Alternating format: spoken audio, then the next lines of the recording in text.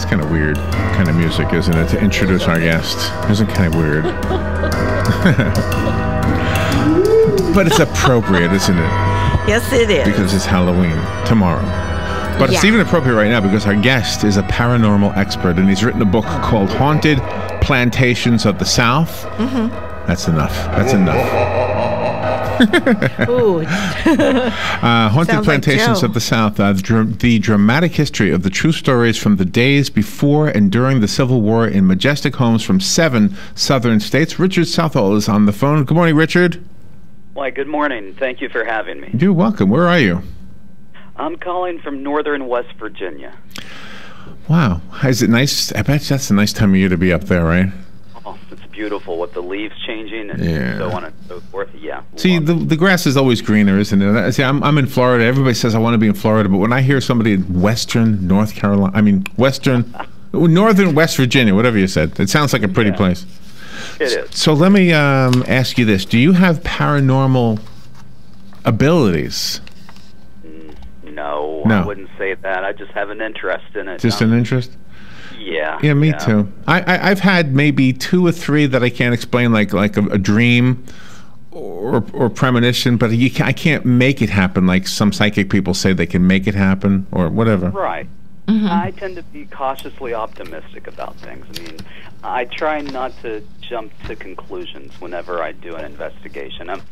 And my thought of it is, in regards to the paranormal investigations and ghost hunting, a byproduct of doing the research is you become somewhat of an expert on the local history of the local legends of an area. Oh, I bet. Yeah. Yeah, that is cool, whether you believe in ghosts or not. Right? And that's fun, like that. You focused on plantations in this one, but you focused on Route 66 in another book, is that right? I did, back in 2013. I wrote a book on Haunted Route 66, went out the entire, all through all of the states. Oh, that must have been fun. Oh, it was. It was a whirlwind tour. Did it in 10 days, but the book has over 125 stories from from each of the states. Oh my goodness! I want to ask you about that one too. How many stories in the Plantation book, since that's the book we're focusing on? Okay, there's close to 70. Not as many as with Route 66. Wow, but that's still a lot. It took a lot of research. What I tried to do was sort out urban legends from actual reported hauntings and reported ghost stories. The book's not so much just a collection of ghost stories, because what I do with each story, I kind of have a foundation with the history of each location, so that we can understand maybe why a place became allegedly haunted. Okay, so let's say, we have a house here in Ocala called Seven Sisters Inn. I don't know if it was a plant. It looks like it might have been a plant, but it's kind of close to all the other houses, so probably not. But anyway, it's supposedly haunted. And I don't know the history behind it, but what you're saying is if somebody says something is haunted, you can actually trace the ghost to an actual living person who once lived in that place, and therefore learn a little bit about the history. Right, and how I look at it, I mean, this may sound a little bit cliche, but ghosts were people too. There's nothing to be afraid of. I mean, it's just, I think it's like a recording. If something traumatic happened or something repetitious happened, it leaves an impression. The impression plays over on occasion. People think of hauntings as bad, but you dismiss that idea. Well, there were good people and there were bad people, so take that as you will. I don't think that hauntings are necessarily bad as much as I think they're misunderstood. I think there's ghosts and I think there's spirits. Ghosts would be the recordings. A spirit might be somebody that may not realize they've passed, that they've actually died, or they've got unfinished business. To me, that would be pretty much the extent of it. Now, the word plantation right away brings to mind slavery, right? So are a lot of these spirits or ghosts, are they former slaves? Hopefully, they're not slaves anymore. No, some of them are. There's usually 4 types of people or of hauntings that would be associated with the plantations. One, unfortunately, would be the slaves. There's a lot of emotional connection to the plantation. Another one would be the plantation owners. Another one would be the plantation families. And finally, we've got the soldiers, the Civil War, Union and Confederate soldiers. Right. All of that coming together at one time, that would mean that so many of these places could be more haunted than other locations. Tell us one of the stories that strikes you as maybe one of your favorites. Is Florida included in the 7 states? No. No. I think that might have to be for part 2. Okay. So is Georgia? Let's see. What are the states? Okay. Well, we have Alabama, Georgia, Louisiana, Mississippi, North Carolina, South Carolina, and Virginia. Okay. Although there were 18 states that did have plantations based on the National Register of Historic Places. There was over 1,000 plantations that existed at one time. But a favorite story, I'll give you a fun one. It's one of my favorites. It's a place called Bonaventure Plantation. If you know much about Thunderbolt, Georgia, the Bonaventure Cemetery, Midnight in the Garden of Good and Evil, that kind of. I don't know anything about that. No. Oh, you don't? It's a famous book. It's a famous movie. There's a cemetery down in Georgia that used to belong. It was actually a plantation before it was a cemetery. But long and short there was a man by the name of Josiah Tatnall. He was a socialite. He hosted parties for all of the elite residents in the area. And one Christmas, it was during a Christmas party in, I believe, 1803. He had his guests. They were merrymaking, having a good time. And one of his house slaves took him aside, told him the plantation house is on fire. We need to get everybody out. Oh, well, he kept his cool. And what he did, he ordered the servants to take the dining room tables out, to take the dinnerware out, to take the food out onto the front lawn, and he continued the party. My. Oh, yeah, and he just pretty much just kind of blew it off that the house is burning. That's fine. Let's just enjoy the celebration. Oh God! So he's got like 20 or 30 guests at the in the yard. The plantation house is burning in the background. When it's about to crash, he lifts up his goblet, toasts the entire party, and smashes the goblet pretty much against a tree. Now his friends do likewise, and they continue having their party. So if you go to this particular area of the cemetery where the plantation house once stood, there have been reports of hearing people having a good time. There have been reports of shattering glass, and there have been reports of people being able to smell burning wood. Really? But did they die? I wasn't clear if the people died at the party. No, nobody died at the party. It was because they were outside. So they were outside. Yeah, they just got everything together. Wow. Took it outside and continued to party. No one died at the burning. So now that sounds like what you described earlier as like a recording that just keeps playing and playing and playing. Uh-huh. And that's pretty much it. Occasionally you'll have that, and eventually it gets weaker. If somebody does paranormal investigations or ghost hunts, if you will, some people think that every time they go to a place that's allegedly haunted, they're going to pick up a photograph of an apparition, or record a voice. It's not like that. Sometimes you could visit a place 2, 3, 4 times without actually getting anything, but the next time, that's when you kind of hit the mother lode. That's when you get the voices or the sounds or the photograph. See, I told you that I have had a handful of little fleeting moments where I said, oh gosh, all those people who say they're psychic, maybe there's something to it, because I just had this crazy dream and here it is, just came true. I had one not too long ago. I had a dream that I had a new car and the back of my hood was up. Mm-hmm. And shortly after I had the dream, I hit a cow. I know it's crazy. And the cow caused the back of my hood to go up, and I had to get a new car. Mm-hmm. So I said, "Wow, I had a psychic premonition," and so I know it's crazy. Weird. But I thought, okay, so I can't do it on command, but other people maybe can, and so that helps me to suspend disbelief. Right. So I just said all that to ask you this: do you have to suspend disbelief in order to really do these investigations? I try to be skeptical. I try to be skeptically optimistic. I want to try to disprove a haunting before I can prove it. Most of the places I've investigated, in fact, were not haunted. It was based on misunderstanding. It could be based on something that was happening to the house, so on and so forth. I try to disprove it before, the whole Occam's razor type thing. It's just that occasionally some of the hauntings are legitimate.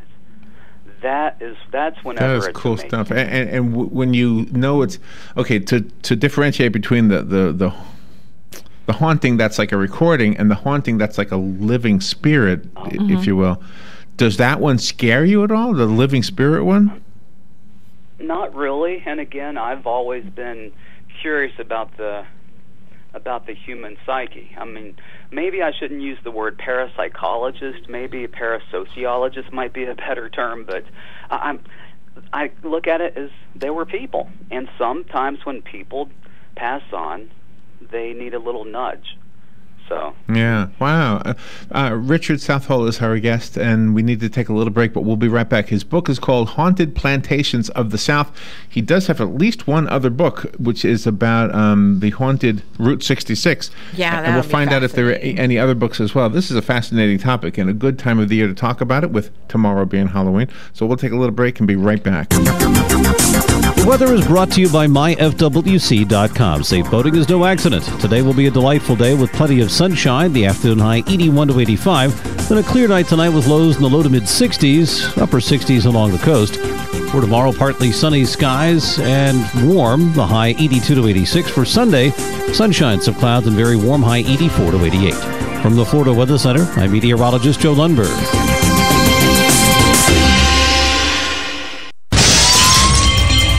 Hi, I'm Seth with AA Lock, Dock, and Security. Have you ever thought about the locks or security on your house or business? Have you ever wondered why the keys to your new car cost so much? Well, at AA Lock, Dock, and Security, we can help with securing your valuables.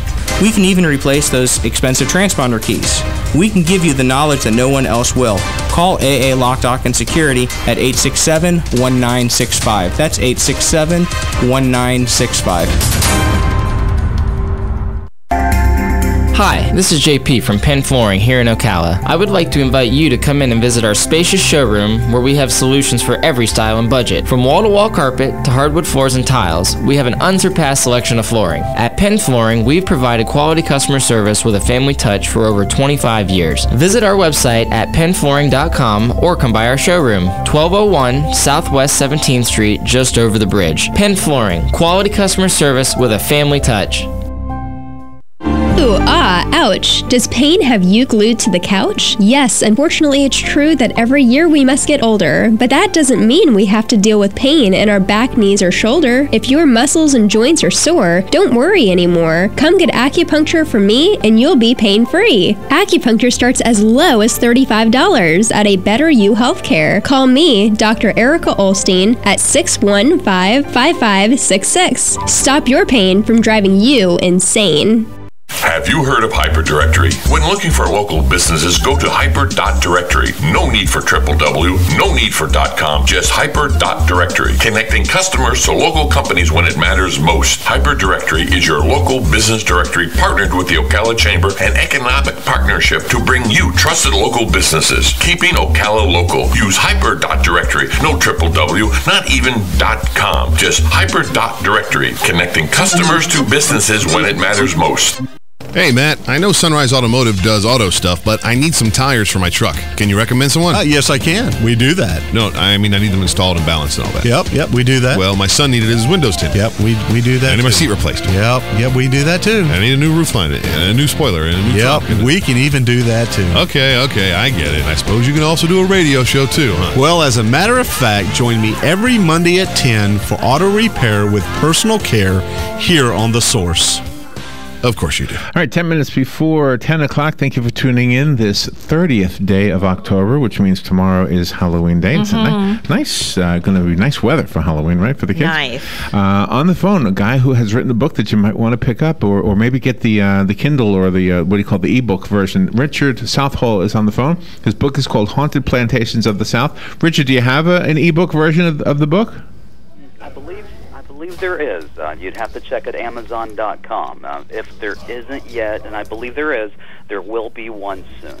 Okay, yeah, I think I might get this. I like it. I mean, what I like about it, it sounds like you took the effort to make it authentic. You just didn't take people's stories and write them down. I mean, you really did the research to make sure there was some substance to them. See, I originally had over 200 stories, and I ended up whittling them down to, like I said, about 70 or so. I threw out any urban legends or things that weren't credible. Whenever I did research for each of the stories, I went to 2 or 3 separate sources so I could have as much of an authentic history and as concise account of each haunting.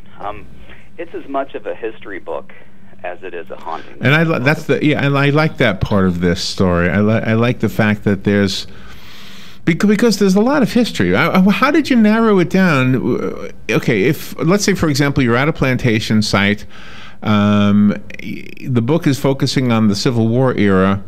Right. I mean, there might have been somebody who died in the 60s, 1960s, I mean. Yeah. How did you differentiate between those ghosts? Well, actually, there were some stories in there about people that died in the early 1900s. So just because it's a plantation doesn't necessarily mean that it's the Civil War era. I mean, the earliest plantation was in Virginia in 1650s. So we're talking almost a 300-year span of time. And, hauntings will come up when you least expect it. I know Ronnie and 4 other guys, they would travel around. They were construction workers, and they rented a house just outside of Atlanta. And this was about 12 years ago, I guess. And they were told it was haunted, but they rented the house anyway. And huge doors on there. And when they would go out to smoke, sometimes they would leave the doors open. All of a sudden, the doors would just slam shut. And there was one incident where one of the guys in one of the guys' bedrooms, he was sleeping, and then all of a sudden he felt like somebody was crawling on the bed, and then he looked around and there was nobody there, but there was that feeling, and like it scared him so bad he wouldn't sleep up in that room anymore. He slept downstairs. He moved all his stuff down there. So there were times that happened, and sometimes they would hear noises, and one night they were so tired, Ronnie had said, "Now look, we're sleeping, don't bother us tonight, just behave." And there weren't any noises that night. So that's a pretty cool story. It is, and the more people you talk to, the more stories like that you'll be hearing. Paranormal's gone mainstream, I think. I think that back in the day, we probably wouldn't have shared stories like that, but now it's in vogue. It's cool to do so, and I'd almost guarantee more people would have accounts like that than not. I went to Amazon. By the way, there is a Kindle version of the book. So just for the listeners, that is available. It's kind of what I've been doing lately is a lot of Kindle books. It says here New Orleans has been called the most haunted city in America. Did you get are there a lot of plantations from New Orleans? Oh, it's just basically it's like the melting pot of the paranormal. You've got the plantations, you've got the voodoo, you've just got the whole history of it. And it wasn't so much even just plantations as it was just the whole ambiance. I went there one time, and you could just feel there was something different about it. I loved it, and I plan on going back one day. But it's not so much even the plantations as it is just the whole area. Did you bring anybody with you who was a psychic or at least had equipment? Like, how some people have these devices that you can tell there's a ghost or I don't know if they work or not, but it works if you want them to work. Let's put it that way. I know people that rely too much on the equipment. I think, in my opinion, one of the most useful pieces of equipment would be a pen and paper. You get to know the person. You get to know the history of it. About 80% of a paranormal investigation does not take place on site. Paranormal investigations, there's a lot of background research. With the ghost hunting, a lot of the people are going there just for the thrill and for the excitement of it. The whole emphasis would be different between the two. Now, when you do this research, I imagine that the spirits are realizing you're there to do the research. I think they probably appreciate something like that because you're not because you're delving into the history, and history is something we should never forget about. Right. I mean, I think if we forget the history, we forget the people, and I think that's, to me, one of the reasons to keep history alive, no pun intended, is so that we can absolutely learn about who the people were that made the history. Let me squeeze a phone call in. Good morning. Thank you for calling. You're on there with Richard Southall. Yes, good morning, good morning. The Winchester Mansion out in California is reputed to be haunted. She was kind of a strange lady in her later life. Oh, really? And all of the money just wanted to pass that along. All right, thank you. Have a good morning, all. Thank you. That would be nice to go to. I would love to go there one day. Jeff, are any of them, what do you want to say, like brothels? He used the word reputed, and I just... Yes. It brought to mind ill repute. So, any of the plantations had brothel-type activity? No? Not officially. No. No. No. Most of the plantations are either going to be state parks, bed and breakfasts, private residences, or museums. But, there was one plantation that had been turned into a bit of a speakeasy. That was, of all places, down in Louisiana. It's called LeBeau Plantation. It was the place to be during Prohibition. Let's just put it that way. Absolutely. When we think of plantations, we often think of the primary house, but a plantation often also had shacks on it, which was the living quarters of the slaves. Right. Were any of them still standing, and could you get any? Were there any stories from the little shacks? In some cases, there were. Give you an idea. There's a place called Edgewood Plantation in Virginia, and what had happened was, there was a lady that had stayed, that the actual cabin had been converted into a bed and breakfast. Well, the plantation had been converted into a bed and breakfast, and one of the cabins had been converted into a little bungalow or a room. And a woman who was extremely sensitive, she spent the night, conversed with some of the ghosts and spirits that were allegedly haunting this, and left. And she gave the manager a name by the name of Aaron Young. Nobody had heard the name before, but after doing research, found out that he was part of a regiment that had actually traveled through that area, and it's possible that he may have stayed at that cabin, hiding out one evening. Wow. So wow. It's kind of neat doing that, kind of just somebody telling us a story, and then we do research, and we confirm that it's accurate. That's when it's fun. I love the grounded part of this. I mean, the fact that you're so grounded, and this is more about history. Well, it's as much about history as it is about the hauntings, which is very cool. So I went to Amazon. I know we can buy it there, and I see Haunted Route 66 also on Amazon. Do you have any other websites you can direct us to get the book? Well, also I did a third book. It's called How to Be a Ghost Hunter. It came out in 2003. I mentioned some of the technology, which is some of it's outdated, but the techniques are still sound. Okay, and I see it on there, yeah. And that's also a Kindle book, by the way. There you go. I didn't mean that music to be so loud. Nice. It was the ghost. that was the ghost. Was the spirit, turning up the music, yeah. That's it. But no, you can go to, of course, Amazon. You can go to Llewellyn.com. That's the publisher, LLEWELLYN.com. You can also, if anybody's interested in contacting me, my email address is hauntedplantations@gmail.com. Okay, that's easy enough. We've got to run, Richard. Thank you so much for being on the air with us. Good luck with everything, and have a great Halloween. Good interview. Thank you very much, and thank you for having me. WOCA Ocala. Fox News Radio, I'm Lillian Wu. President Obama says he's eager to sign the 2-year budget deal passed overnight by the Senate. The spending bill averts a partial government shutdown in December. Senator and Republican presidential candidate Rand Paul opposed the deal, which also raises the debt ceiling. That means we're going to let President Obama borrow an unlimited amount of money in his last term in office, and I think it's a serious mistake. The legislation boosts spending on the Pentagon and domestic agencies. Fox Radio's Rachel Sutherland. The White House has praised the agreement, saying it provides substantial relief from harmful spending cuts while protecting people who rely on Social Security and Medicare. A Polish court has rejected a U.S. request to extradite filmmaker Roman Polanski